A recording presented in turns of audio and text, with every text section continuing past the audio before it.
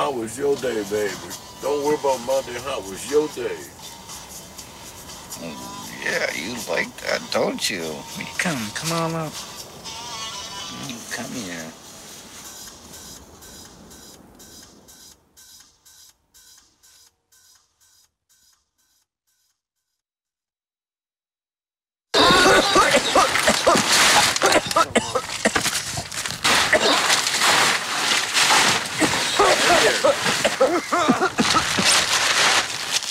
Let me out. Come on out, brother. Get it? What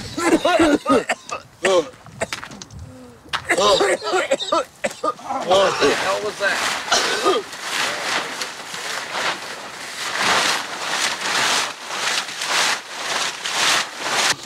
Go check my my tent again. Leave it alone. Ah, see? Here, put this on, man. Ah. It was in my fucking tent when my heat was off. You gonna go with a cigarette? Nope. No. My shit was out. Get a hit. No, that heat's off. No fucking burn marks. Oh my God, I'm cold.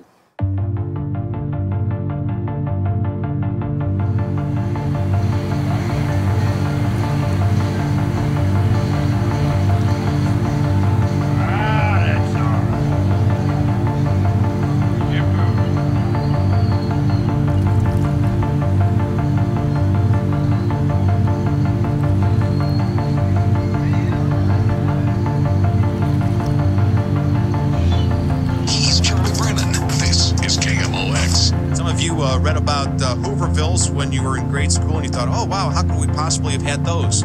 Well, we've got one in downtown St. Louis. Let's talk to Bill Seedoff. Bill, you're the director of the city's Department of Human Services, and this little tent village called Hopeville has been under your skin for a long time, hasn't it? You know, Hopeville and the encampments on the riverfront, you know, have been something that has been a concern for a long time to the city.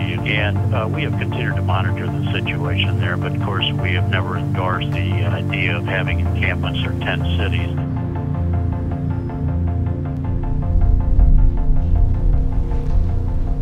I stumbled upon the tent city while I'd been taking pictures around St. Louis for a photography class. The first person I met there was Wolf, and right away I was surprised by how open he was to an outsider.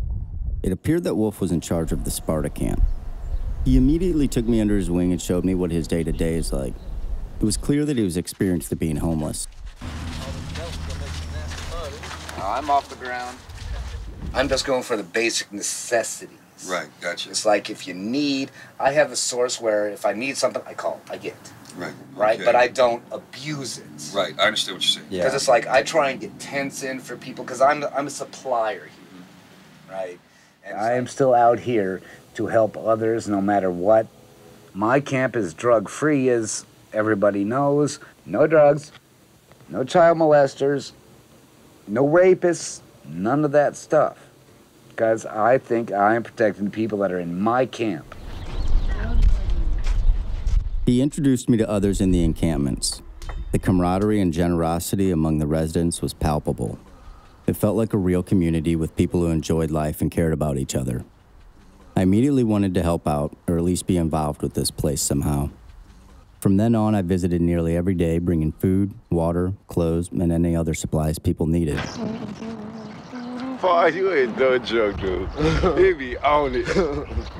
This is the life of Wolfville. I started filming to tell the story of this place, but I knew my experience thus far was only a fragment of the reality. So I asked Wolf if I could move in for a while, and he said okay. So the next day, I returned with a tent.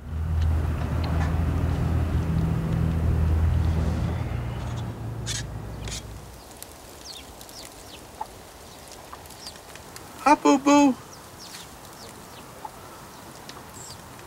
I don't know if I want to come down here. Hold on. Let me see. Let's see. Nah, better not. No, let's see. It's got to be a different way.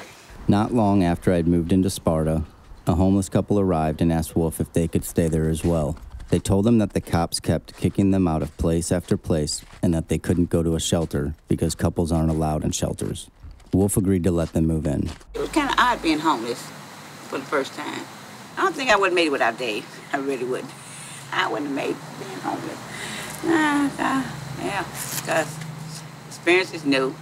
I had to learn how to cut wood, start fire. Well, that's my morning exercise. I mean, you know, Bonnie, she's a pain in the ass. I hate to say it. At times I wish I wasn't with her, you know. At times I'm kind of glad she was with me. When I was first homeless, I didn't have nobody with me. I didn't have to worry about nobody. I didn't have to carry somebody. I didn't have to feed an extra mouth. I didn't have to clothe an extra person. I didn't have to keep an extra person warm. I didn't have to keep an extra person dry. All I worried about myself. To her, it was a challenge. I was scared to death.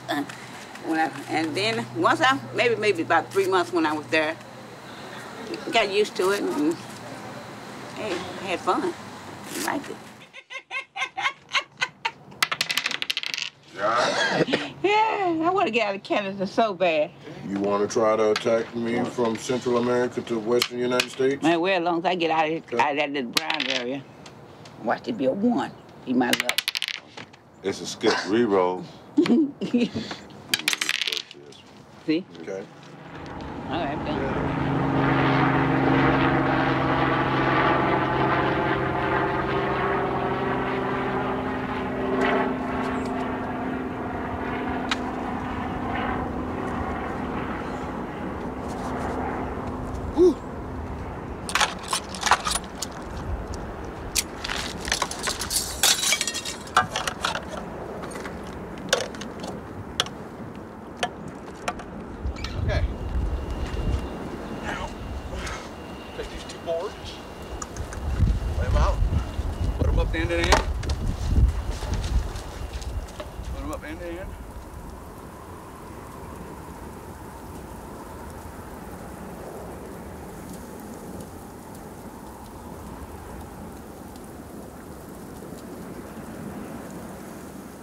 This winter has been one of those that really it heightens our concern, I guess, that trying to exist in a tent, you know, in these kind of conditions, you know, can really be very dangerous. Anybody who wants a bed, whether it be an emergency shelter or permanent supportive housing, there is a bed available. We don't want anybody to have to be on the street or to live in an encampment. But as you mentioned, there are certain individuals among the chronic homeless population that no matter what you offer them, they're not going to accept those services.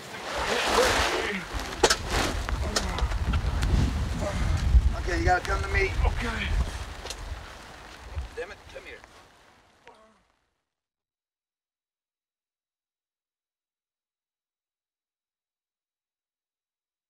You've got the poverty, you've got significant trauma and history of trauma, and you've got the mental health disorder and the addiction disorders that have been untreated probably up to now.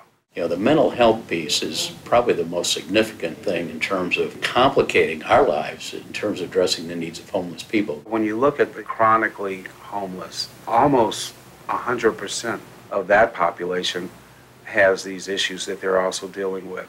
People are not necessarily just going to show up to your door and say that, you know, my life's a wreck and I hear you're out here and maybe you can give me some help. We know that those who need that assistance the greatest definitely aren't going to be the ones who just show up. A lot of the homeless people in the state of Missouri became our responsibility to try and find housing. You know, and as the old adage goes, homeless people need homes. It's out of sight, it's out of mind. And so, you know, if nobody's down there, you can exist. If you're sleeping in a city park, you know, a policeman will come over and tap you on the feet and say, hey, you can't do that, you know, it's time to move on. The quality of some of the shelters that we have in the community are so poor and so undesirable, you know, that a lot of the homeless people, if given a choice between going to a particular shelter like the New Life Evangelistic Center or living on the street, many of them choose the street.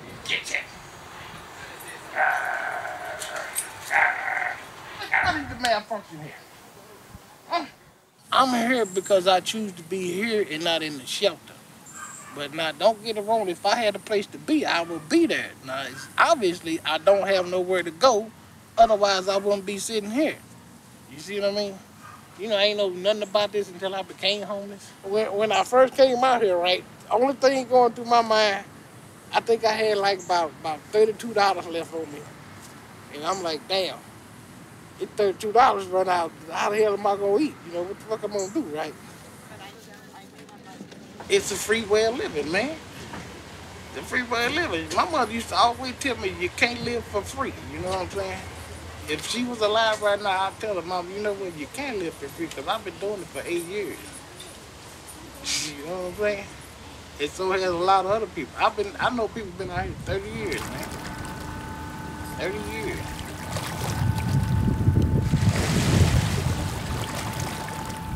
Officially in 82. I've been on the streets on and off ever since 82. Showed up July 5th of last year, and last year I had umph in me, but I drink a few beers every night, times a year. I've missed 2 nights last year, but you know, I lost my daughter 5 years ago to a drunk driver. This kid, 18 years old, 2, 3 o'clock in the morning, steals his dad's Beamer. He was on the run for 3 months, scared kid. I was looking for him. I was looking for him. Definitely, I had my dad's service revolver with me, driving around, Glock 17, Glock 26 sitting there, looking for this kid. Now, I wouldn't have hurt him, but I was just absolutely furious. You just killed my kid. You know, you don't bury your kids bury you. You don't bury your kids. That killed me that's all I had. That's all I had, was my kid. There are days when I cry in the morning when I'm trying to get myself dressed. And I cry, man. I tell myself I can't go through this anymore. Beating myself up. My fondest wish would be to start all over. Go back to 1972.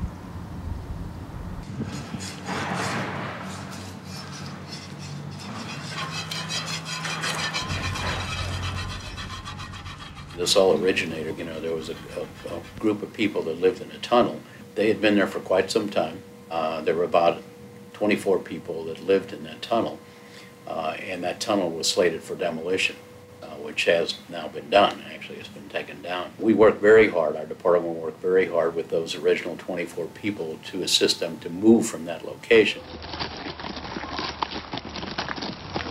Just giving you know, it's Monday. Kind of final notice. We don't want to see anybody get into any kind of trouble. By the time that the situation ended, we had something well over 70 people. Subsequently, we were able to talk to those people and suggest that they needed to move because it was a safety hazard, a dangerous place. It seems that at the instigation of New Life Evangelistic Center, individuals were given tents and directed to move to the foot of Malamphy Street. My name's Amy. I like Hopeville. It's a community amongst ourselves. We kind of keep everything together, and we take care of each other. We're down here in Hopeville, just hearing from the homeless, and we want to ask you to get involved. And she's asked for push involves and ask you. People had nowhere at all to go at all, and it was going to become a showdown over the tunnel.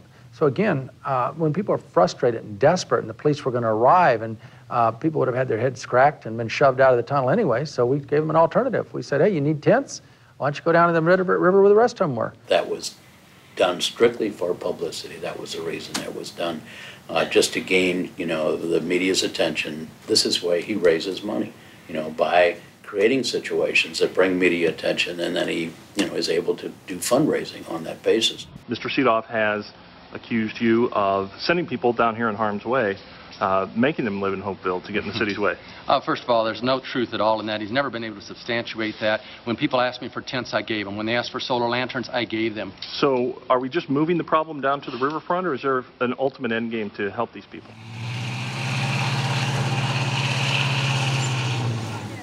You can bring whatever up here you want. Take whatever you want down there too. I don't know how to break it up. You know what I mean? This is like No, I am. Okay. You ain't want no chili? I got some right here. Okay. How you doing? I'm doing all right. Are you living down here? I don't. I have washcloths, though. I'll give you some washcloths if you'd like. No, I'm going to go over there Monday. I'm going to go over there Monday and put in an app up there. Okay. Take care, man. Yep. All right. See you later. Yep.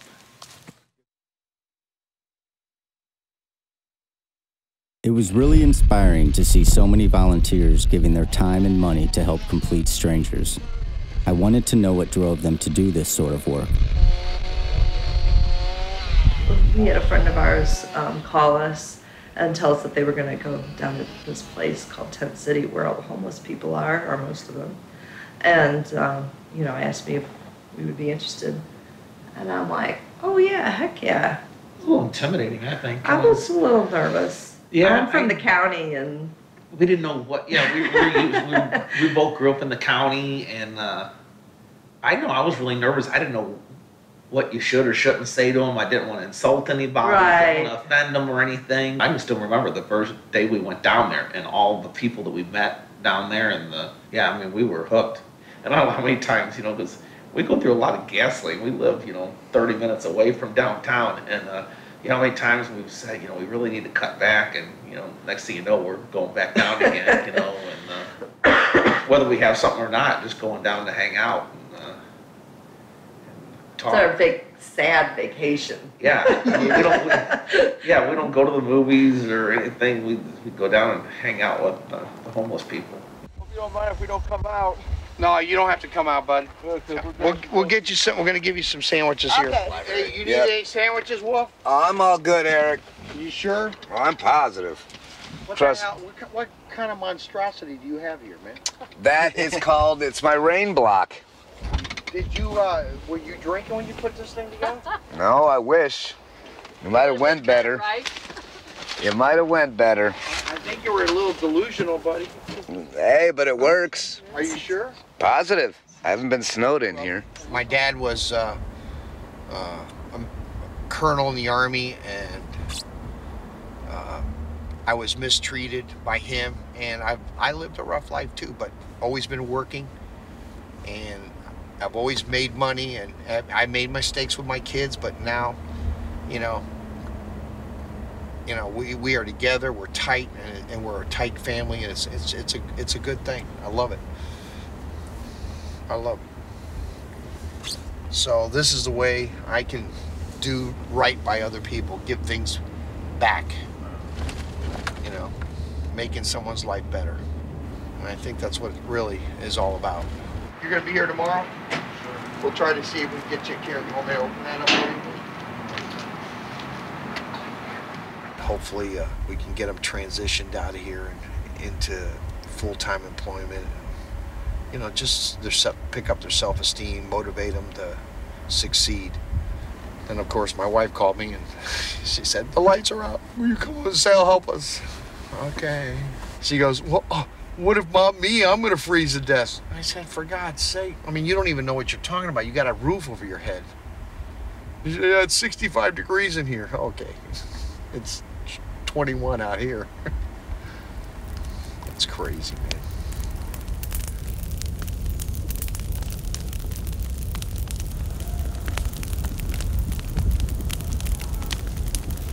Anyway, so they had a vote tonight, and they kicked me out of camp. They just came in for one thing. My bottle of vodka that I've been drinking on all day, and my DVD player. They unplugged it from the antenna because it gets TV, and they took it off the charger and took the DVD. It pissed me off that much. I said, I was drunk and in the wrong frame of mind.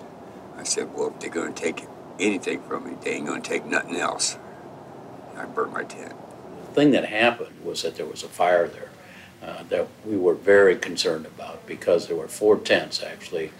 One was set on fire, which caught others. There was apparently a propane tank thrown into the fire. And how no one was injured in that fire is really a miracle, because it was a very big, fire that could have really, been very, very dangerous and could have really probably killed someone had they been in the tents that burned up. And 4 tents did burn up that one evening. They kicked me out. I don't have nowhere to go. I'm thinking about being a hermit, going out on the side of the river by myself, and that's probably what I'll do. I'll give it a couple of weeks and see if they want me back yet.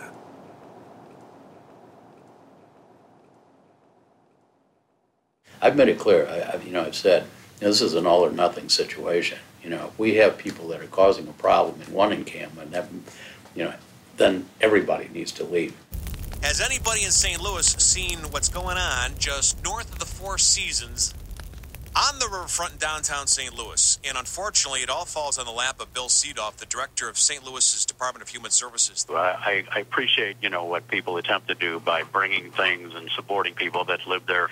But in some cases, it really does enable people to maintain a lifestyle that obviously is not beneficial to them or to the community. There are 75 people there, and the police have responded 90 times in the last year. I think it's an embarrassment for the nation, an embarrassment for the city. A lot of those people are there because they want to be there. They don't want to go to these shelters and other places where they're in a structured environment and have to obey rules. But not everybody that's down there are drug addicts. There are a lot of people that are carpenters and stuff that are out of work and they've got no place to go. They've lost their home. It's just not a priority. These guys with bipolar, schizophrenia, suicidal tendencies, homicidal tendencies, they're just not the priority. Catherine, you're on KMOX. I've been a volunteer downtown for about 4 or 5 years. They're in survival mode. They need what the volunteers do for them. They need everything, whether we're helping them with getting ID or whether we're bringing them food or blankets or tents. They need that. It's not easy living homeless. They have to do an incredible amount to live down there, an incredible amount of work that I don't think we see just to survive. So when we say we come in and we provide all these things for them, we provide a small percentage, and the rest they do for themselves. It's my great pleasure to introduce to you the mayor of our favorite city. Please join me in welcoming Mayor Francis Slade. This is one of my favorite efforts in St. Louis. We are working with and helping people who are the most vulnerable in our society. People who have nowhere else to go, nowhere else to turn, nowhere to lay their head at night, and have a whole lot of issues in many cases in their lives that they can't deal with themselves. As many of you know, the city started its 10-year plan to end chronic homelessness in 2005. Since then, it has become a nationally recognized model.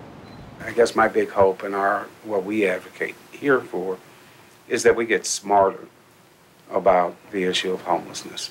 That's the problem, is the homeless people aren't anyone's problem per se, or anyone's responsibility legally. So you have mental health service providers that are out there. You've got the city, out there trying to deal with the problem, and then you've got the state, and you've got the federal government out there trying to deal with the problem. It's such a complex problem dealing with, individuals. So here I am, 48. I meant to do something about it 15, 20 years ago. That'd be one of my fondest dreams. Go find my real parents. If they're, they'd be in their 60s, 70s. They're loaded with money or whatever. Here you go. Ha! You get to know people and you cry with them. And The very first time we went down there, I can remember meeting Blake. We were almost leaving Sparta, and Blake and another guy come walking back from being somewhere. And so we had met him the first time and got to know him more and more and cared more and more about him and wanted to help out. Cool people. Yeah, kind of like a mom and a dad, and that kind of sounds stupid for a 48-year-old that's going on 28 still. But it's like a mom and dad, man. Something I haven't had in years, bro. He was really tugging our heartstrings, and the alcohol was really ruling his life. His mom and dad and his brother have all passed away. And so we went down and got him, and the only place we could for sure take him was, we took him to our house. I mean, it's different having another adult live in your house, I had definitely adopted him. I mean, we both have adopted him. Through thick and thin, and apparently that is. He's my doctor. I'll look after your best interest. I know, but I think you overdo it sometimes. No, I know for a fact you do, hon. The Klonopin. And it didn't help last time, and you ended up drinking. You've had a very good day. Yeah. So far. They have been a godsend. You know what I mean? They really have. I've caused them a little bit of, not anguish, but we're all human. Yeah, truthfully, I'd still be out there drinking, beer 30. Get her done. Fun and games, man. It gets old after a while. It really does. What's going on is I need to get everybody's names because they said they're going to do a police check. I don't know if that's true or not. And He told me if there's anyone that you don't think that you don't want in the camp, put an X by the name. So far, I don't have a problem with anybody. It ain't none of his business now to what goes on down here. He come down here, I'm calling the cops for these trespassing. Bottom fucking line. I may have fucking warrants, so goddamn what? It ain't none of his fucking business. It ain't nobody else's business. He ain't getting my name, period. You understand what I just said, yeah? Don't bring your ass down there getting shit. Don't bring your ass down there getting nothing.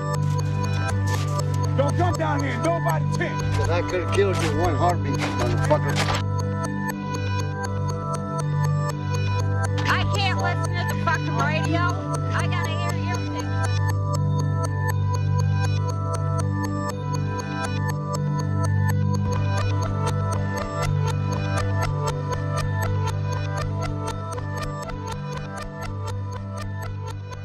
What it is that me and my girl, we got in a little argument. She went outside, and Wolf was out here talking about, you people need to shut up in there. Shut up. I'm trying to sleep. Okay. And then he called my girl a bitch. You ain't nothing but a bitch. That's what made her mad. That's what made her come out here and get in his face. And he pushed her down and pushed Bobby came over and he pushed her down. That's the whole thing. Cops came.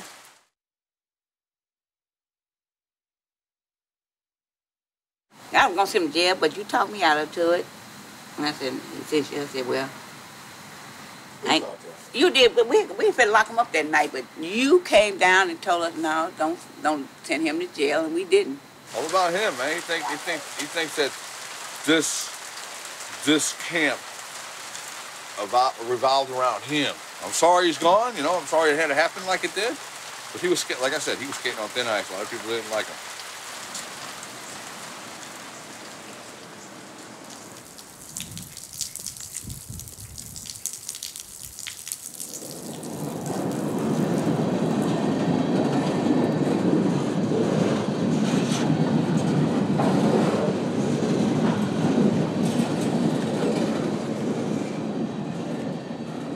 I'd never seen Wolf be violent, so I had trouble believing he actually hit anyone. But since I wasn't at camp that night, I couldn't be sure of what actually happened. Wolf was the person I felt closest to at camp, and now with him gone, I didn't feel quite as connected to the place. I also didn't feel like sleeping in a tent anymore, so I ended up renting an apartment close by, but before I knew it, I had a house guest.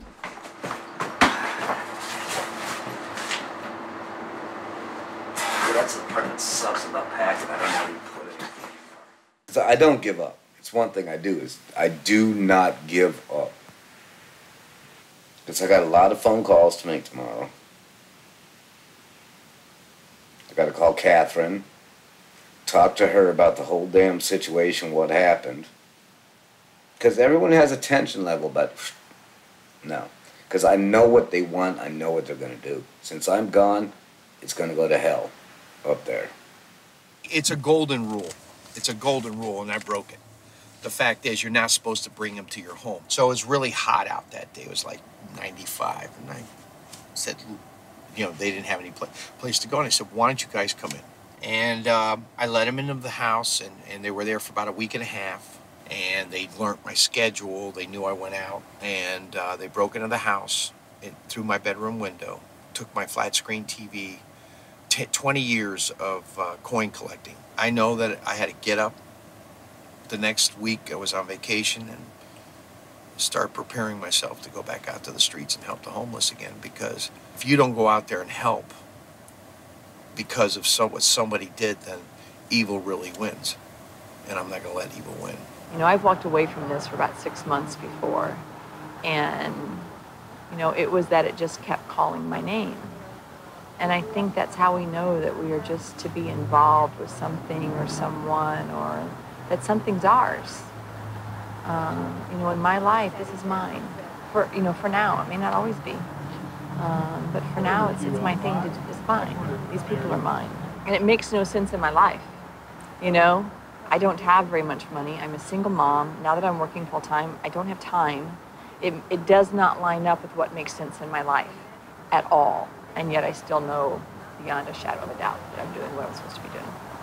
You know, I've got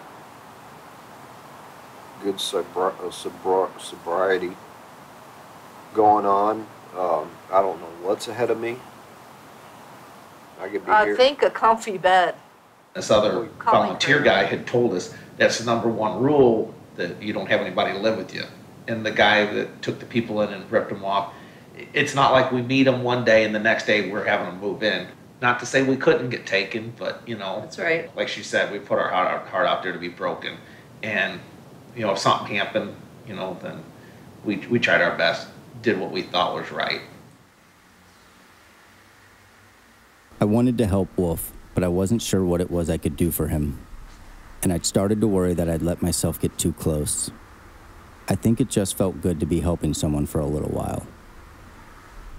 My dad has spoken to this a little bit, that he has struggled with this, and he does it very honestly, how good it makes him feel when he goes. And sometimes he'll say, I have to look at myself for that. You know, when I go down there, I always leave feeling really good about myself. And is that bad? I'm like, I don't think that in and of itself is bad. Sometimes we do feel good because we do the right thing. But I think it gets to be bigger than that for some people. Really, he didn't have a prayer without somebody looking after him. Hands down, he doesn't have a prayer. And so, I mean, I will fight with him over and over and over, you know, with the addiction issues, or, you know, his bipolar low, and trying to figure out a emergency plan when he starts going down, you know. But I'll take that job. I'll take it. It's hard to determine when you're helping or you're hurting. Are we enabling them, or are we, you know, helping them? I'm sure we've done plenty of enabling, but we mean well, you know, when we're doing it. As much as I wanted to help Wolf, I knew he couldn't continue to stay with me for much longer. Eventually, he found an abandoned spot in the woods, not far from Tent City, where he was able to set up camp. It didn't take long for others to move in as well.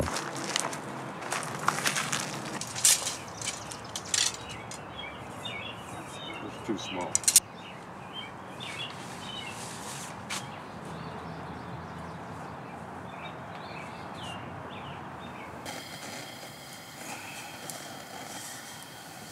We were a family. That's what we were down there. We had our own little sections, and we were family.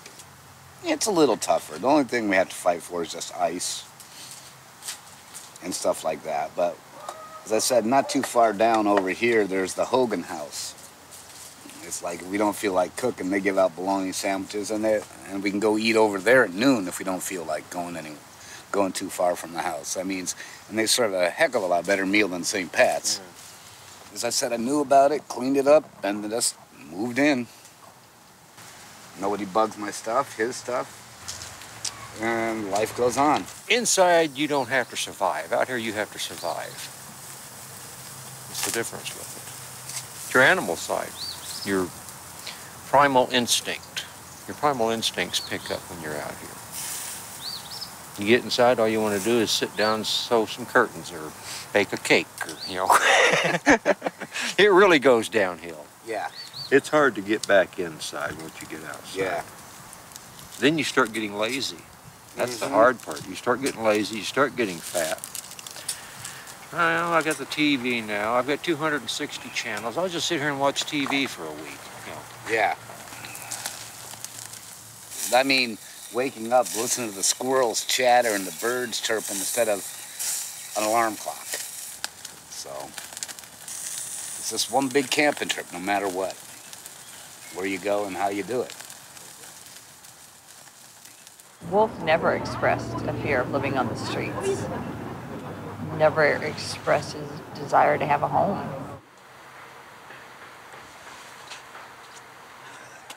I would argue that probably his reasons for all those things being attractive are rooted in failures on the part of other systems and other things that he's come to that conclusion. You know, I'm sure there's a family there somewhere, you know. I mean, there's a mom and there's a dad and there may be brothers and sisters and nephews and nieces and everything else, and what a great loss to them. What a great loss that he's not part of their life.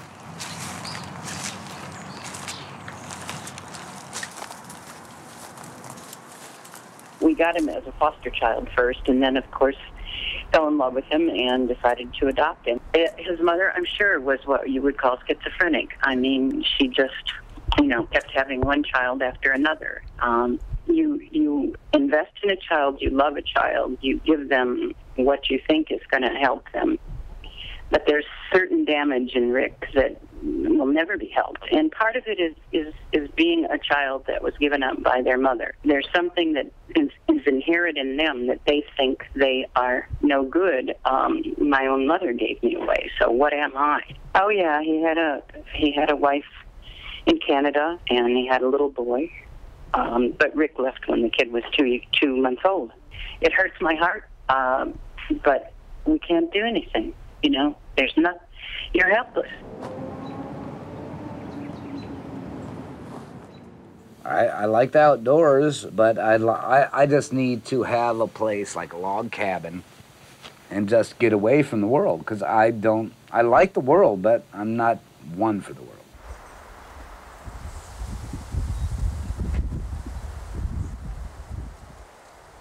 It's frustrating because you are offering what you would think would accommodate someone's needs, and yet they're not willing to accept the help, and that just, it's bothersome, but understandable too, in some ways, that people just, for whatever reason, something's happened in their life, that they had some experience that caused them to feel that way. All you can do is offer the help, and they're not willing to take advantage of it. You're kind of left with really no options. They're just people that want to be on their own and live that life. It's just a matter of, well, where do you do that? How do you do that? Can you do that?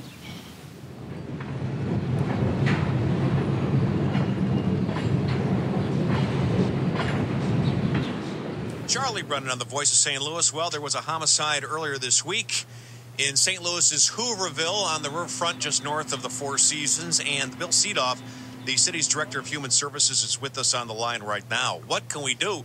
He's going to shut it down. We have continued to monitor the situation there, but of course we have never endorsed the idea of having encampments or tent cities. And I guess, with the escalation of the murder that occurred there a couple of days ago, that has just added to our concern about that particular area. I don't know. It was stupid, and it was, Robert had been getting picked on and off, and people stealing stuff from him for a long time. He was pinned down in his tent, and people thought that he was passed out. Somebody went in there to steal from him, and he was up with his knife. I feel like the last year out there was us communing, learning how to do this thing for real, and now it's hitting reality. I tell them, if they come down here, it's not going to be just Hopeville that goes, or just Sparta that goes, Dignity Harbor that goes. I mean, it's going to be everybody. I've seen a lot. I've seen so much, in my many years that I've done this. But I've never really lost that passion and the importance of trying to do the right thing for people. And that's really what this effort is about. The encampments that we have here are not what we should have. This is not the way people should have to live. And we do have something better, we think. And we developed a 10-year plan to end chronic homelessness. And that plan calls for permanent supportive housing. We think that we can help individuals move from this particular location into a better place, to have your own place. Thanks very much, folks, and please call. Thanks again.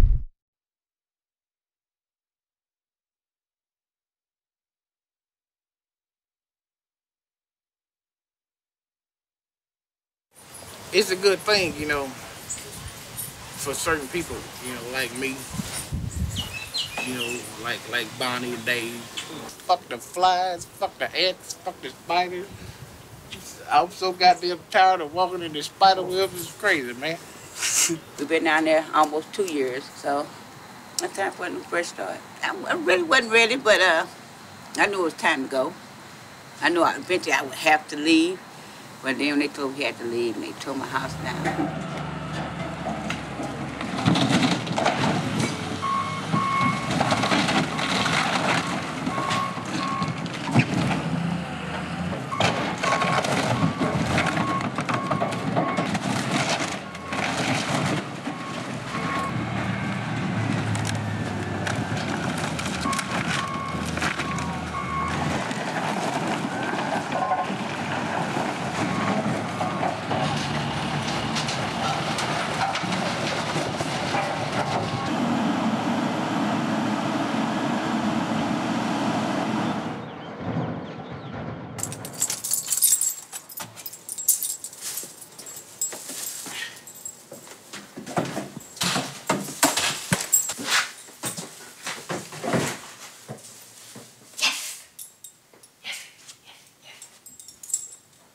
The bedroom.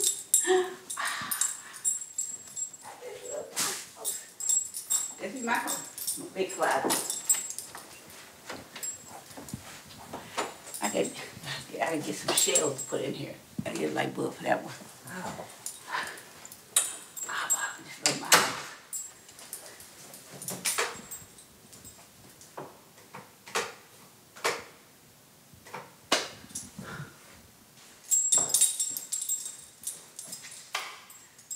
I just love my stove. Oh wow.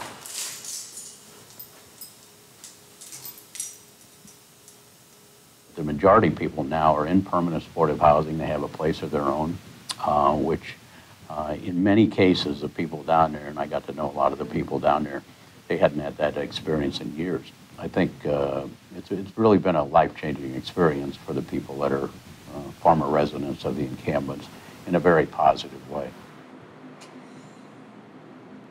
When you get used to a life and things change, it's gonna be kind of different moving to a house now. Because I got to start all over again. I'm not used to having lights, a toilet that you can flush, a stove you can cook on. But I guess it was meant for me to be. What do you want? Huh? Come on. Gotta find me a job, look for a job, need a job. I'll make sure of that. First thing. But I don't want to become homeless again. I don't think I can handle it again.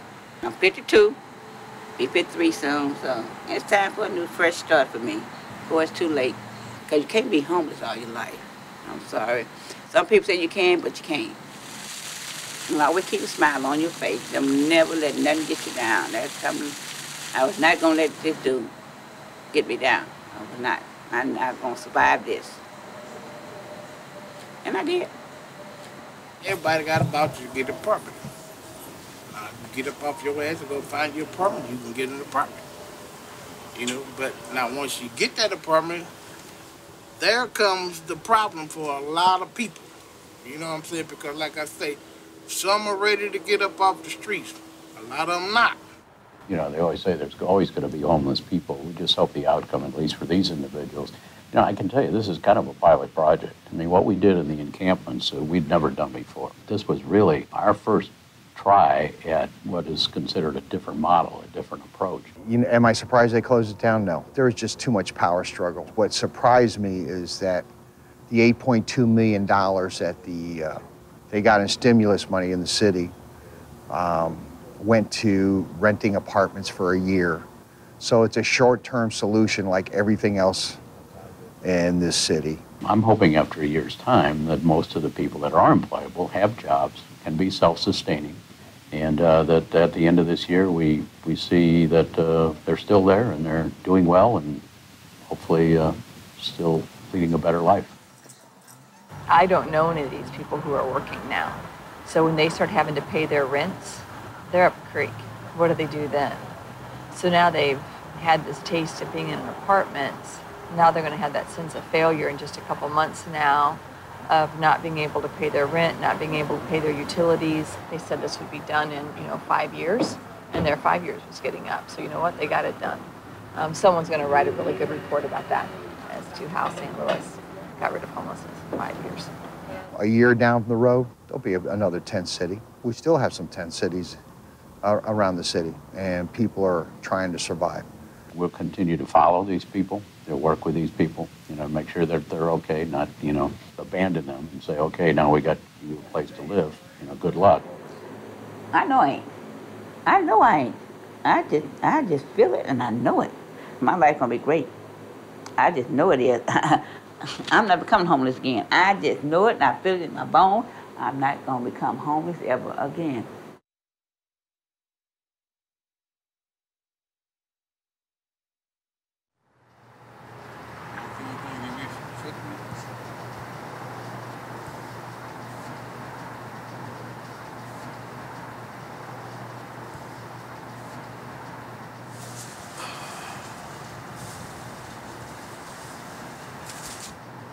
This is what I drink.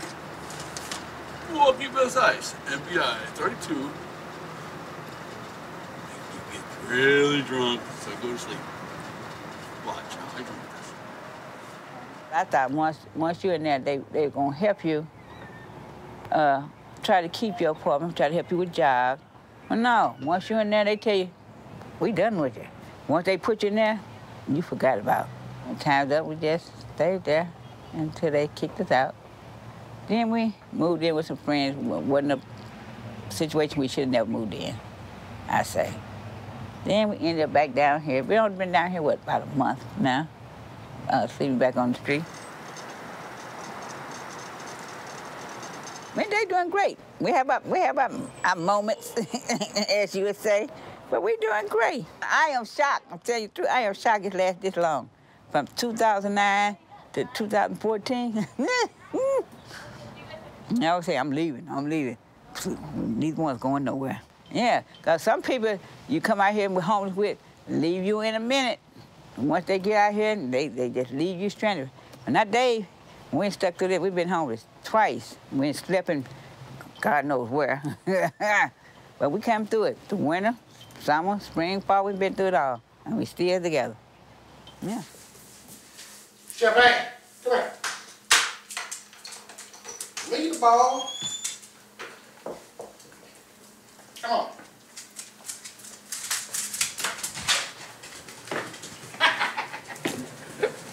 That's how you walk the dog without walking the dog. People's mind system got so low, you know, the first thing they gonna want to do is just lay up on their ass for 2-3 months and enjoy the fact that they ain't in the streets no more. You know what I mean? So, but you got to stay on top of them, which they wouldn't do it. Ain't nothing cool about it. Ain't nothing fun about it. You know, ain't nothing thrilling about it. You know, when I was out there, I dealt with it. You know what I'm saying? And now that I'm back here, I'm going to deal with this to make sure I don't have to go back out there to deal with that. But some people got comfortable with it. Some people love it. Just call me back real quick. All right, bye. Now just wait for him. Because those people should be showing up soon. All right, well, let's kind of get a situation where we want, and then we can demo out what we need. All right, kind of 12 feet there. Yeah.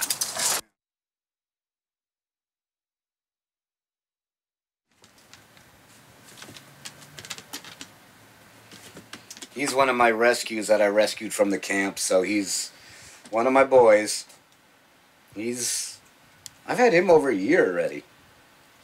Yeah, but he's one of the boys that I rescued. They take care of the rent here. That's $450, and then electricity and everything else. It's inside. That's all I can say. It's just because of the quality of the air in here and stuff, you don't get all the fresh air you want, and I was more compatible outside because there's bills here. I said, working a part-time job, it can't really push everything to what you need it to, and it's just pushing you to meet more goals now and just step up on into life and just make sure everything goes right for you. Come home, feed the cats, change the litter, and just sleep. Very much bored because there's nothing to do, really, except sit back, watch TV, and just watch the world go by. Out there, at least I could get out more, have the fresh air, and exercise a little more than just having to come here. Wow, I got a bed, I can lay down.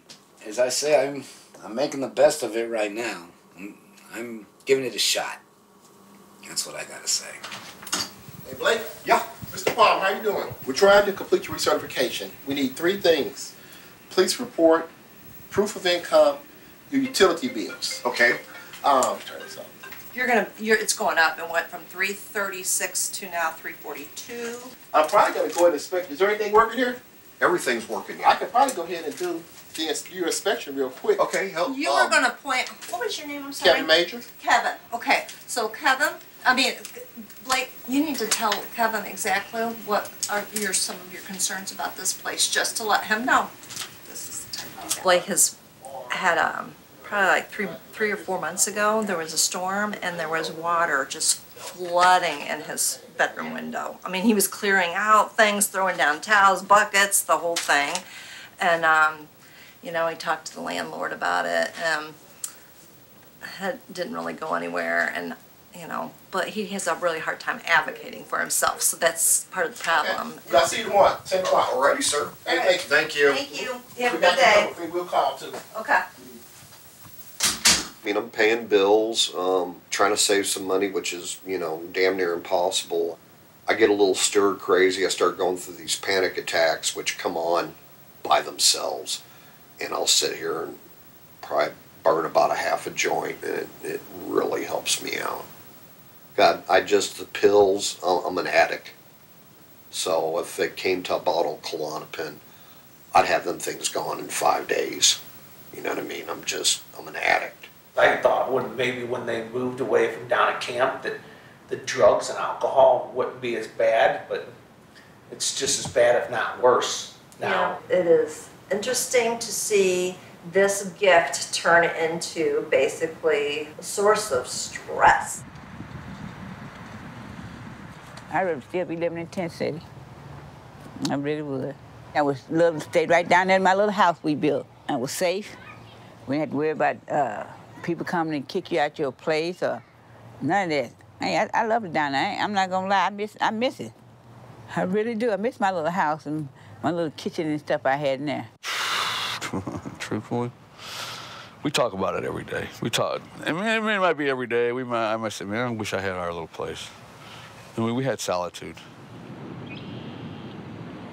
I mean, it was just a plot of land that people wound up getting, and next thing you know, there's 10, 20 tents down there. But I mean, some good times. I mean, don't get me wrong, but a lot of drugs down there.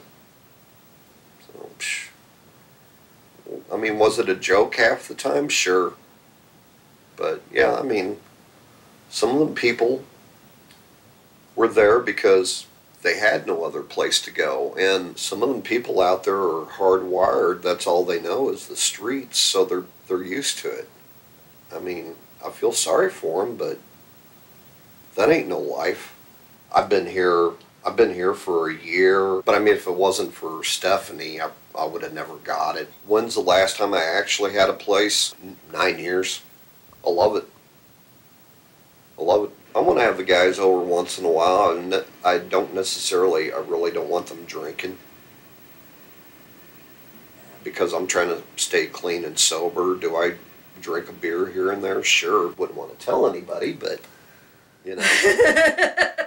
Because the choking of the loving arms, the loving hands around a person's neck. See, that's love. That is real love when you're...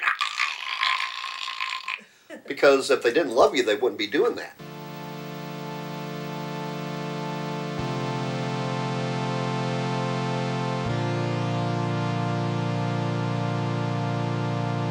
I don't have an answer to the question, but I did find myself asking myself, what does make you happy? You know, what is important? I mean, could I live like this? Because there's certain aspects of it that are very, to me, look really good. It would be an interesting experiment to see if we could get the city to establish a legitimate homeless camp, you know, with support. I don't think that the city should look at Hopeville as being an experiment in trying to see if you can have a homeless camp outside, because you certainly can. You know, it's just trying to legitimize it. I don't care what people say about the homeless. I just see some people who down on their luck and came homeless and trying to get back up on their feet. You wake up every morning looking at yourself and the situation that you're in. How do you change your life? Unless people come in and you can make it. We're here to help you. Here's our hand. This is one of the biggest things I've ever been called to do in my life. Our life is completely different than what it was, but I'd still go through it all over again.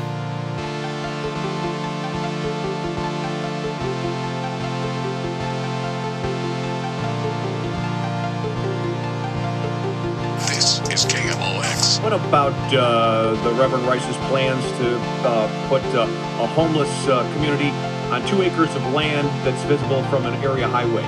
I think that's ridiculous. I mean, it's just replicating what we already have. Why leave the front over the highway?